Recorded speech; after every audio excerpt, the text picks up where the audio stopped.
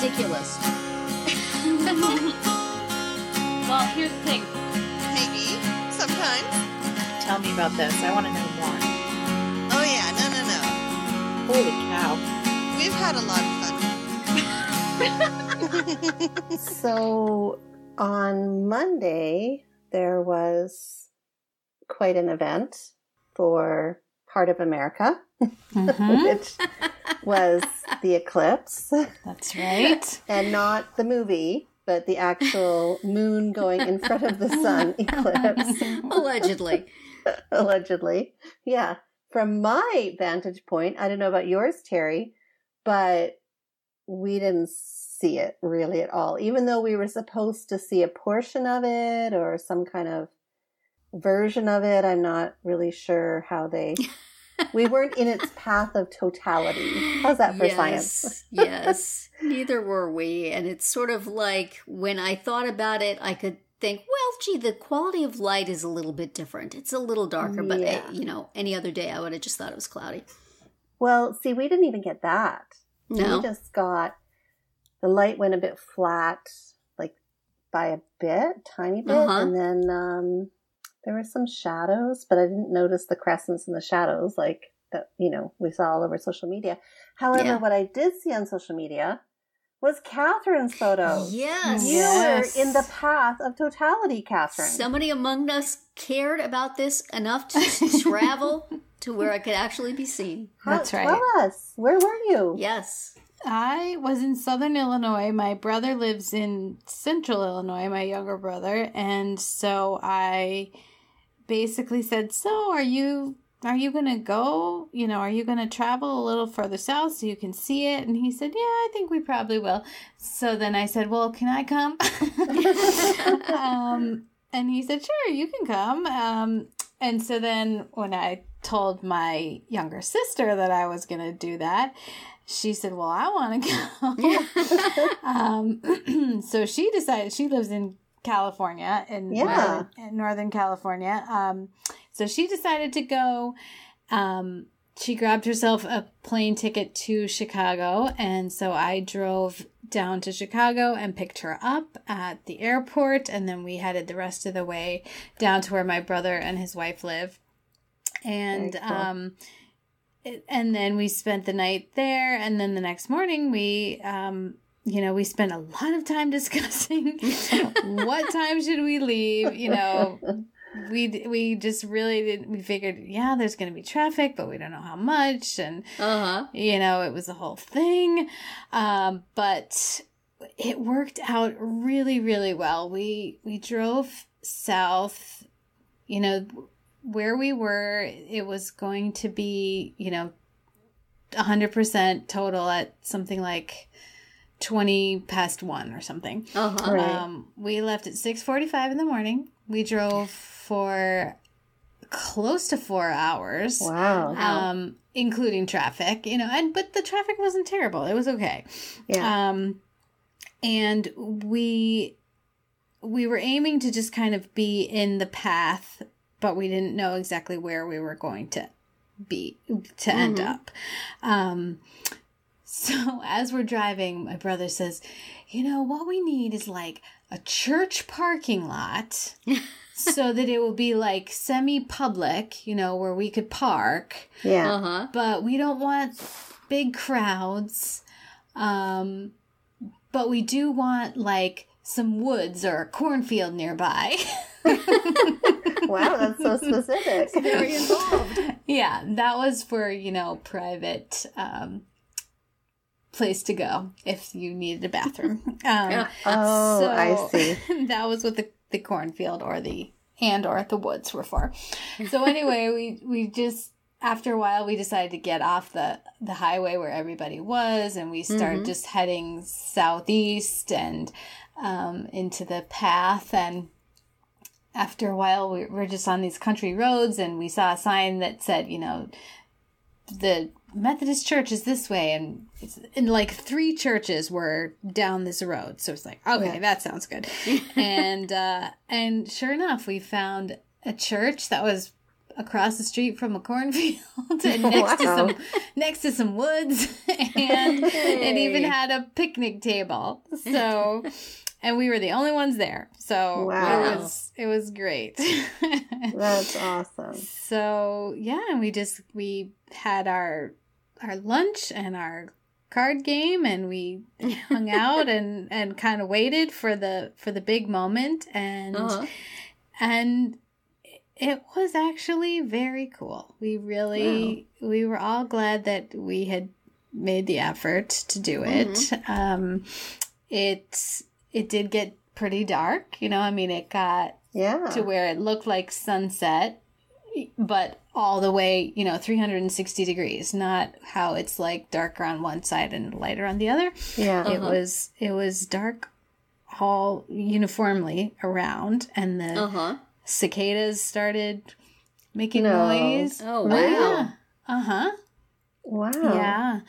Yeah. So it was really quite cool. How long was it dark for? It only lasted about 2 minutes. The 100% cicadas were excitable then, huh? Yep. Yep. Wow. But it was pretty neat to just watch it slowly pass over. You start with just like this tiny little bite out of the top corner of the sun, and then it got bigger and bigger, and then we decided not to wait for the whole thing to be over. We watched when it was fully covered, when it was at 100% occlusion or whatever you want to call it. But then we decided to get on the road. And we made it back, in good time. And we heard from some of my brother's friends and colleagues that they were on the road for hours more than we were.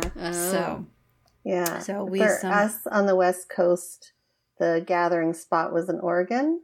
And my son had friends go up and took them double the time it normally takes to come back. And my parents wanted to go down, and they were saying that the Holiday Inn was going for $800 that night. Oh my gosh. The night before. Yeah.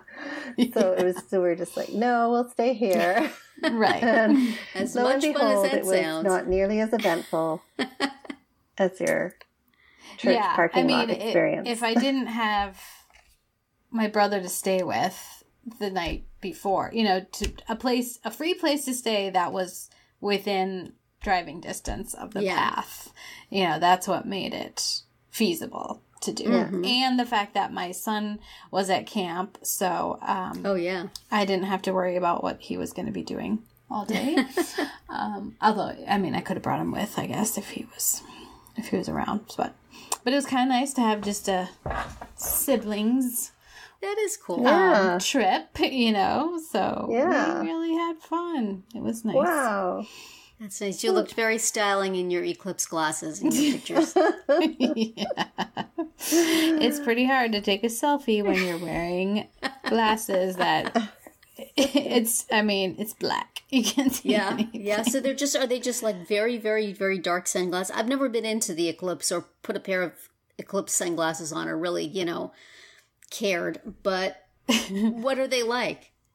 Yeah, they're extremely dark. I mean, the only thing you can see through them, if they're legit, I understand there were some that weren't, but if they are doing what they're supposed to do, they block out like everything, so that when you look through them, the only thing that you can see is the sun itself. So yeah, cannot Very see cool. your camera to take a selfie. That's for sure. Apparently my daughter had the use of some glasses at school, and she said she saw it when she put them on. Oh, yeah? But, it just didn't get dark. I mean, the light was... Yeah, I mean, for where we were, it really didn't get dark until it was almost 100% covered. Yeah. So it was hard to see, if you weren't that close to where you were getting, 95, 96, 97% coverage, then I don't think you could notice the darkness. Yeah. I mean, it looked weird. It looked like, strangely like desaturated the light. Before it was fully dark. Yeah. But it definitely didn't really look dark until it was almost covered. Wow. So. Yeah. That's very cool. Thank you for sharing your eclipse story. That is nice. my eclipse report for 2017. There will be another one in 2024. Come back in 2024 when it will be. Right. Where is it supposed to be then? It's going to start south and move northeast. It's actually going to pass right over Carbondale, Illinois, which is where it passed this time as well. Where it was but it was They're just close the to where Eclipse Center. Yeah, close to where we were, but much more crowded. Well, we'll look forward to hearing from you then, Catherine, for the next Eclipse report. Because Nicole and I will still be in our houses. Yeah, well, I think my brother and his wife are hoping that they will not be living there anymore when that time comes. So we may be out of luck.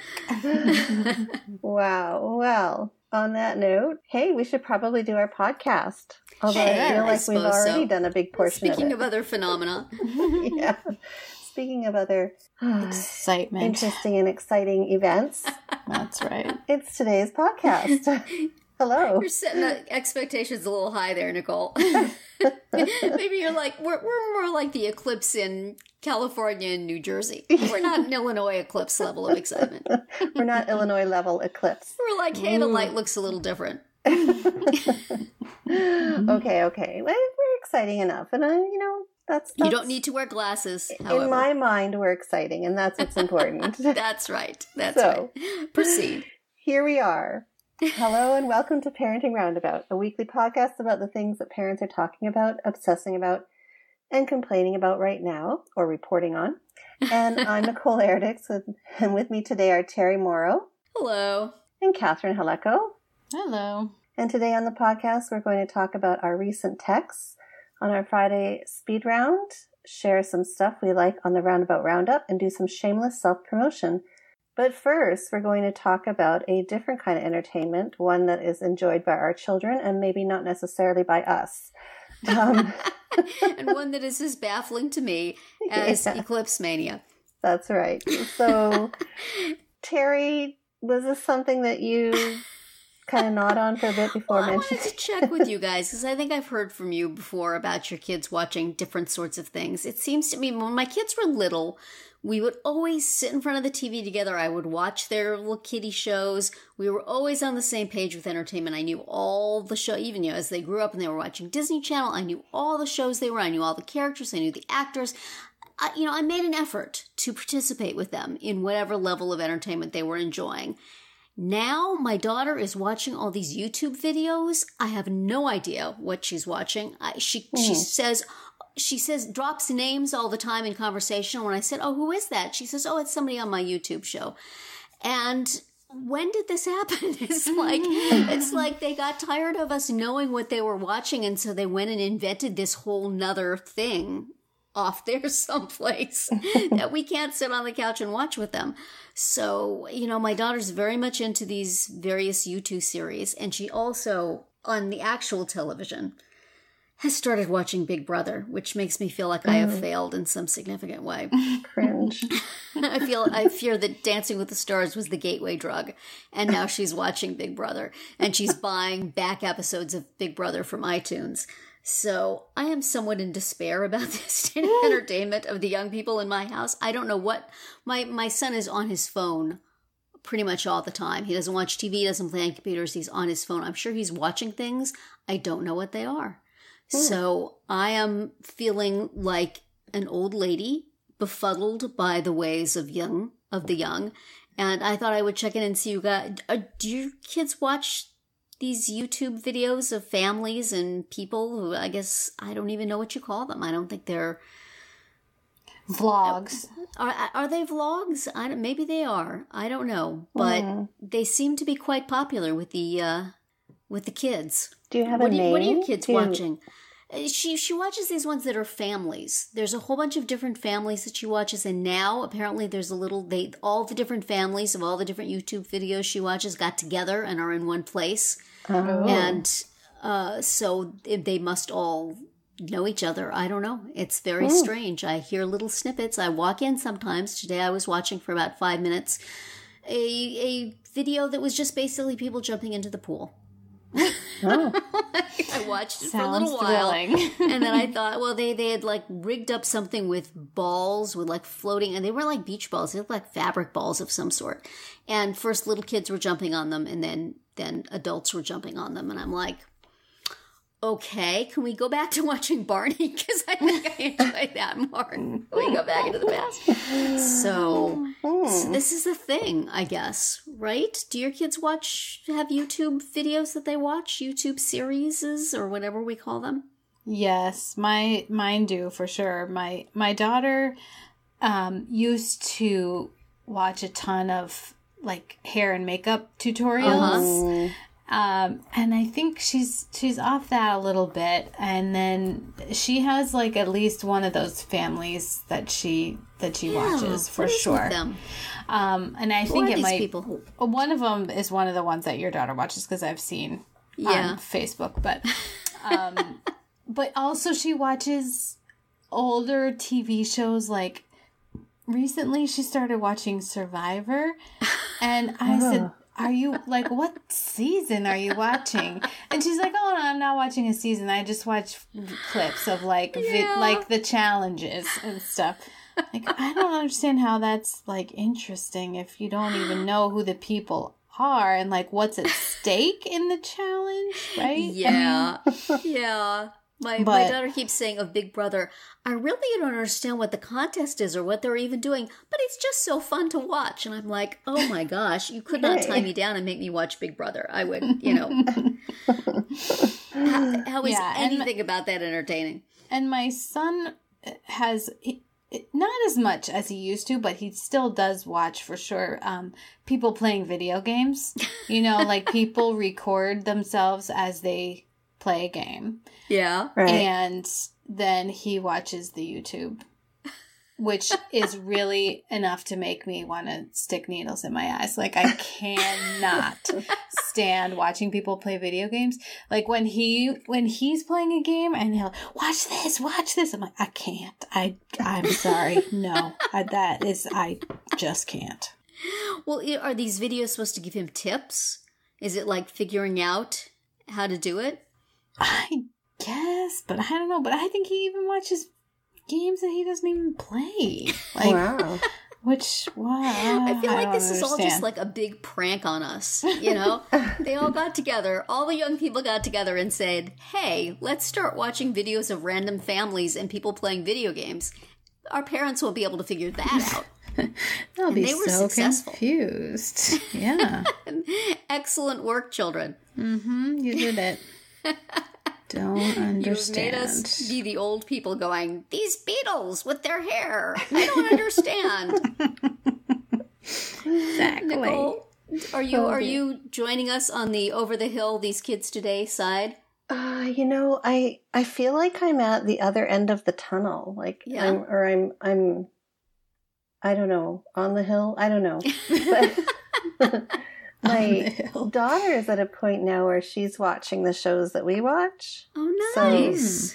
So in that sense, it's like, okay, this is kind of cool because we can actually sit down and watch something together. Yeah. Like, for example, we watched The Handmaid's Tale together. Oh. Which I really enjoyed. I read the book. Enjoy doesn't seem like the right word for that. Yeah, for that. I read the book too, and enjoy. I don't know if it was enjoyed, but it was really well done. Like, you're in that cowering sense. in terror on the sofa together. Like it was mother-daughter. Well, no, because it wasn't like, horror or anything. Oh, okay. It was a very well done, moving, emotional series. And then of course there's the lighter ones. Okay, and I have to admit, I did watch this Riverdale. I'm sorry, Catherine. Terri, do you know? It has one of the Sprouses in it, doesn't it? Yeah. I remember the Sprouses. We used to sit and watch The Sweet Life together. I did used to watch The Sweet Life back in the day. And now he's some gothy kid on Riverdale, right? Yeah, he's Jughead. So, like we kind of, there's things that what else did we watch? We watched, what was that big one last year that came out? Oh, it was a series. This Is Us? Sense8. What is it? Oh. Do you know the kids? Kid on the bike? Oh, Stranger Things. Stranger Things. I don't know why I was thinking Sense8. This would be a good quiz thing. We just mention a random detail from a past show. There was and see a if we bike. can remember it. A boy on a bike. Like, how random is that? But you, Terry, totally knew what you were But I talking totally about. knew what it was. See, I never watch anything, but I read a lot about it. Right. Yeah. So I got those details Yeah. right here. So I feel like we're kind of done with those days of, because she watched those beauty gurus. I can't even talk tonight. She watched those beauty gurus. I'm going to say it again. Those beauty videos. Beauty videos, like, endlessly, like no tomorrow. Really? And she just really, she'll watch the odd video on YouTube if it's kind of popped up on her Facebook feed, or, if it's something that was on Twitter or whatnot. But she doesn't actively seek out one specific person. So, yeah. And my son, he missed that whole YouTube video thing. Yeah. So. Yeah, that seems fairly recent. So now when you're watching things with your daughter and having this glorious bonding time, are you watching things that she wants to watch, or is she watching things that you want to watch, or is it 50-50? It's mutually agreed upon. So if I'm interested in something... Because I wouldn't think you would normally sit down and watch Riverdale. That doesn't sound like something that would necessarily be on your You know what, list. actually, the reason I started... Actually, no, because she started it and then I started it behind her and then we caught up. But I was intrigued because I wanted to see how they played out the characters. Well, that's true. Because I had read the comic books growing up. Right. So I was kind of intrigued to see how they played out the characters. It was kind of fun to watch. Okay. Yeah. Yes, I said fun. But it was fun to watch. And so yes, we usually, and if she's not interested, then she'll just go upstairs and leave me alone on the couch in the dark by myself. Feeling like I failed as a mother. So no pressure. So yeah, we have to come to some sort of an agreement. It's, we're usually on our phones as well. Yeah. So I don't know how That's bonding true. that is. She might be playing games. Yeah. She might That's just what be I do sitting to there. keep myself awake while I watch TV. She feels obligated, but We don't watch anything together as a family. My son doesn't watch any TV at all. The TV that my daughter watches she records the most bizarre things. We're always going through the DVR and thinking, who recorded that? And it's always her. But we sort of watch Dancing with the Stars together, except she falls asleep halfway through. So then she's always watching it the next day. So it's mostly my husband and I watching TV and falling asleep on the couch. Catherine, do you watch TV with your kids? Do you have a communal viewing experience? Maybe for sports, right? Occasionally for sports, and sometimes with either one of the kids. If it's like, oh, let's hang out and watch something together. It's with my son, it's like Treehouse Masters or Tiny House. He likes the Tiny House. Fun. He likes the Tiny House shows, and the Treehouse show is good too if you've never seen that one. And with my daughter, it might be, House Hunters or Fixer Upper or, those kind of shows. We used to watch HTV together. We used to watch the Food Network. Nobody watches that with me anymore. Just the other night, my daughter and I were in a hotel room together, and we put on HGTV. Because that's just usually something that we both... Oh, yeah. There's always something on there. Yeah. But then she, disappeared into the bathroom with her phone. So, it didn't last that long. That's what I'm saying. Ditched. But that's okay. Oh, well. I miss those days. yeah. Well, maybe one day. One day. They'll watch with me again. Maybe she'll go through her video phase, and then she'll be ready to watch, the stuff. Riverdale. The thing is, I watch things. Most of the things I watch are boring to her, so I would have to watch something she wants to watch. And if it's Big Brother, that ain't going to happen. So she'll have to get out of that phase. Perhaps we've just come to a parting of the the entertainment ways, and we need to each blaze our own trail from here on out. That sounds very dramatic. It does, doesn't it? Well, do you think that if you were going to watch something together, you would text each other about That it? is quite likely that we would. I would say, it's starting. I would text her. That's right. And she Dancing would with the say, I'm Stars. coming. Come on. This is the profundity of texting in my house. That's right. Well, that is the topic of our speed round for this week. Our Friday speed round is, what was the last text that you sent to a family member? So, Nicole, was it something exciting about with one of your Australian visitors, or was it like, hurry up, it's time to leave? No, actually, I didn't mean to do it this way or set it up like that, but this is literally because when we first started to plan a time to record this podcast, I said that I couldn't do it at a certain time because I had to go get our old blue car smog tested. Mm-hmm. So I went today and I sent my family a text as I was waiting for it to get smogged. And that turned out to be the last text message I sent my family on our group text. And it was, getting the blue car smogged. Everyone cross their fingers.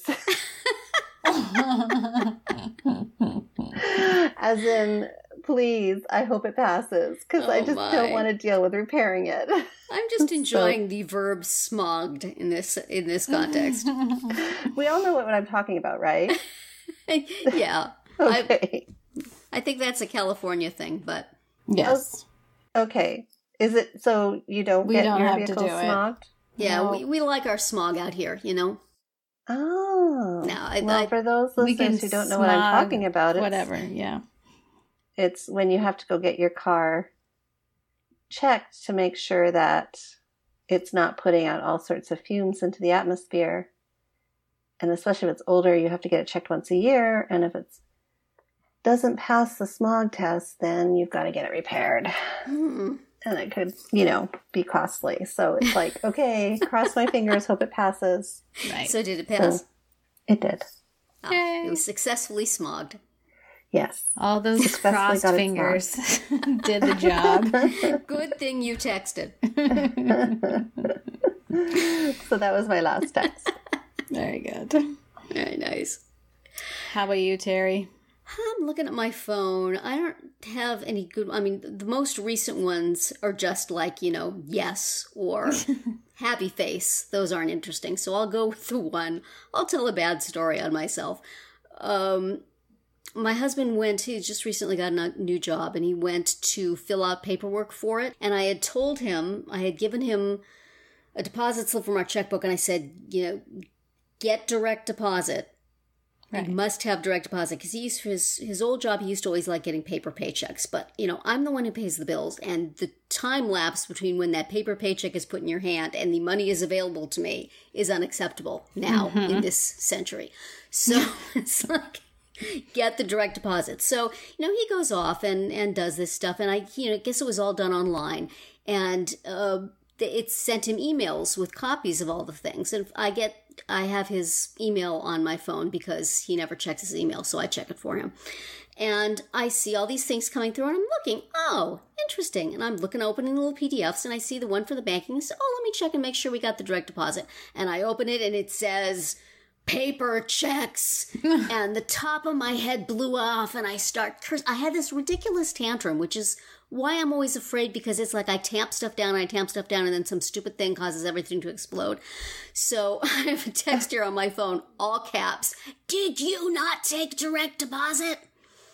So what it turned out was that he could not get the thing to take the direct deposit.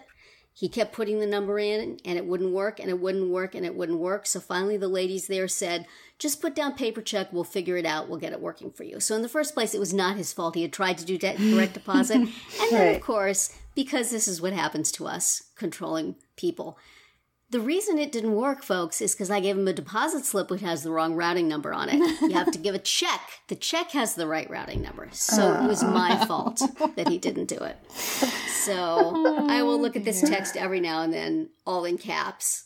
and remember the fury with which I typed it and use it as a reminder that I'm a complete idiot. So that was my last embarrassing text.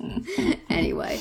I did something like that recently where it wasn't by text, but where I hollered at my husband for letting my daughter go somewhere without unloading the dishwasher first. Yeah. And then, yeah, she did unload it. She unloaded it between the time that I checked and got annoyed about it and the time. Oh, no. This needs to be a periodic speed round. Inappropriate rages that you have done recently. Oh my gosh. When I think back to how angry I was, it was so stupid. Why do we... Sometimes you just need to explode. Right. Well, my last one is not very exciting either. It was that my husband sent a picture. He got some kind of offer to get free playing cards with a photo that he supplied, and so he showed us the picture, the goofy picture of our dog that he got on some playing cards. So I had to send back the heart eye emoji. And I can show you guys the dog picture, and you'll have smiley heart eyes too. And that's it for the Friday Speed Round. You can hear a new one every Monday through Thursday. Great. And up next, we bring you some things that we've read or seen or used recently that we want to shout out and share with you. Terri, what do you have? Yeah, I am very happy right at the moment with the new Hamilton app, which has videos and stickers and various things, but most importantly, they have moved the ticket lottery for $10 Hamilton tickets completely to the app, which I'm sure has ticked a lot of people off. But if you have the app and it works well, it makes it really super easy for people who don't live in an area where Hamilton is or care. What they do is for every performance, they have I think 23 tickets that they do often this lottery where if you win the lottery, you can get your tickets for $10 instead of the, $250 and up that they would cost you normally. So $10 because Alexander Hamilton is on the $10 bill. Exactly. Yes. Ham for ham. So it used to be you'd have to go, it's never been hard. It used to be you have to go to a website, you have to type all your information in each time, and you would send it, and if you won, you went to that day. So it's like you would have 3 or 4 hours to kind of get yourself together and get there. Now, on the app, you just enter the information once, and, every time there's a lottery, it asks you if you want to enter. You hit a button, you're entered. And it's for the next day when you get it, which is glorious. So I will have time to find somebody to go with me and figure out how I'm going to get in the city. And, the whole drop everything and go nature of it used to freak me out. Now, all this is wonderful. Of course, I'm still never going to win the lottery, but at least it doesn't, it seems like it would be easier if I ever did. And it's certainly easier to, you enter through the app and then it sends you a notification saying you didn't win. So I appreciate that. It makes it much easier for me. I can see if I was not somebody with a smartphone, it would tick me off, but I am someone with a smartphone. So I say yay. There. Cool. Very cool. Excellent. It's making my daily dream easier. I do like that. Is cool that it's not for the same day. Yes, isn't that That's wonderful? Rather... I'm so happy they made that change. Yeah. That's merciful. Mm-hmm. Meanwhile, over here, this Hamilton stuff is going right over my head. Oh, but it's in LA now. I know. It just opened in LA. It is. It's coming to a theater. You could enter the lottery, Nicole. I could. You could. You should. The LA lottery is on the app. I could. It would be totally worth it for $10. That's right. Go to the Pantages. Have you ever been to the Pantages for something? I have, a couple times. Yeah. It's taken over the Pantages for a little while. And they're doing, I'm sure they're going to be doing stuff with schools. Yeah. It's going to be there for a while. Okay. Okay. Think about it. Catherine, what do you have for us this week? I just wanted to mention this is nothing new, but it's a series of books for very, very young children, babies and toddlers, from Usborne Books. And I know that Usborne has like a home sales arm to it. I love those books, but though. they also these books are available just in regular stores, and I just bought a couple of them today for a gift, and they are the series called That's Not My. And it's like, that's not my lion, that's not my truck, that's not my mermaid, whatever. And in each page, you know, that's not my lion, its mane is too fuzzy or whatever. And then it has like the touch and feel, like the different textures, you know, that's not my mermaid, her tail is too shiny or something, and it'll be like a shiny fabric that you can touch or whatever. And I mean, these have been around since my kids were little, but they are they're so cute and they're so well done, and kids seem to really like them. So next time you need a present for a baby or a toddler, think about those. Do it now before your baby or toddler only wants to watch you do videos. Right. Soon they will not want you to read to them. Oh, gosh. Well, speaking of reading, I was on Twitter today and I was reading about the little firestorm that Marie Claire set off with their article about women's cycles coinciding with the eclipse. Anyway, for goodness sake. Yeah, it was super, super bad article. Totally dumbed down women. Twitter was in an uproar. And it doesn't take much to put Twitter in an uproar. No, but I could see why. I mean, it was so bad. Of all the things that they could write about the eclipse, that's what they choose? Please. Anyway, so one response caught my eye, and then it led me to her blog, and I started reading through her blog, and it's really good. I quite enjoyed it. It's called Dr. Jen Gunter.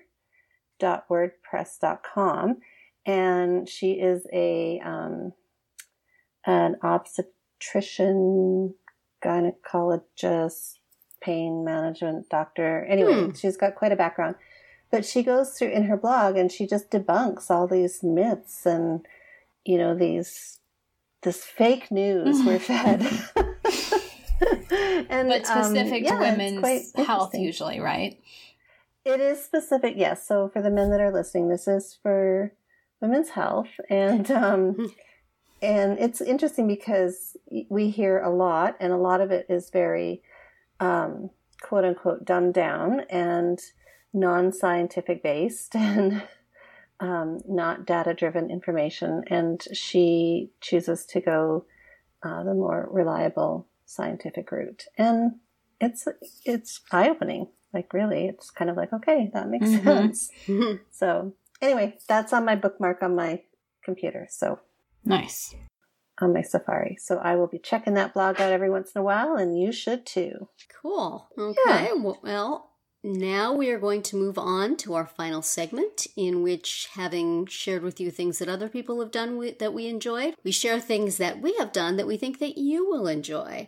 So, Nicole, what are you shamelessly self-promoting today?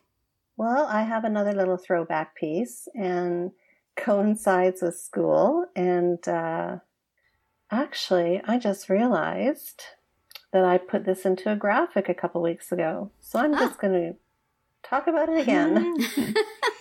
Because I think my graphic only had 7 ways. But this article is the top 10 ways to tell if your child's school is inclusive. So 3 more ways if you go check out the article on my site. Don't be lazy and just go with the graphic that's got the fewer things. Get the whole list. So absolutely. Catherine, what are you self-promoting today? This was a fun one. I did a fun little piece on readersdigest.com.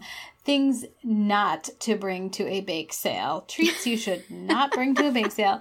And my editor said, you can crowdsource it. So I had an actually rather lively discussion on my Facebook wall. I followed that discussion. It was enjoyable. It started getting a little heated, and I started to worry that it was going to get entirely out of hand. Was it the breast milk and the brownies that got it heated? That wasn't it, actually. It was the it started to get like it could have gone astray on allergies. Oh. Yeah. So, and also on what constitutes a bake sale versus like a snack table or snack bar. But I was able to incorporate all that, not the breast milk, but I was able to incorporate the other parts into the story. So it's fun. So you can see that. So share with us a couple of things you should never bring. Well, as one of the people on my Facebook wall said, any cookies with raisins, because they are so terrible. They're soul sucking or something. She said something like had some strong words. People have strong feelings about raisins. She said they're fake chocolate chips. They're soul-crushing fake chocolate chips, I believe is what she said. I like me a good oatmeal raisin cookie, but that's okay. So things like that. like raw cookie dough. Please don't give everyone that comes to your bake sale salmonella. I actually happened to see the friend today who suggested blueberry pie. It's way too messy. And I saw her today. She's like, woohoo, I made it into the article. She was pretty happy. So yeah, that's at rd.com. Cool. That was a great idea. Yeah, it was cute. That was really funny. Mm-hmm. Well, for my shameless self-promotion, I have been, for quite a little while here now, sharing things that I have written for the Friendship Circle blog. And sadly, this is the last week I'm going to be able to do that because my little gig as the blog manager for Friendship Circle is ending. So as a little retrospective, I'm going to share the link to all of the posts that I've written during my 10-month tenure as blog manager. And so there's quite a lot of humor and some roundup type posts and a few informative posts. So take a little walk down memory lane with me, will you, of my time-sucking but otherwise enjoyable role with Friendship Circle. I wish them well, but I probably won't be hyping them on this podcast anymore. Unless they promote Nicole's book. There you go. That's true. That's true. Anytime that Nicole writes a post for them, I'm going to mention that you're promoting a book soon. Thank you. All right. Well, I think that is it for this week's episode of Parenting Roundabout. We hope you enjoyed it and that you'll join us every week. You can listen to podcast episodes on parentingroundabout.com or download them from Apple Podcasts. Please subscribe so you can get all of our podcasts and mini podcasts. You can follow us on Twitter, where I am at @CHaleko, Terri is at Mamatude, and Nicole is at Nicole Eridix.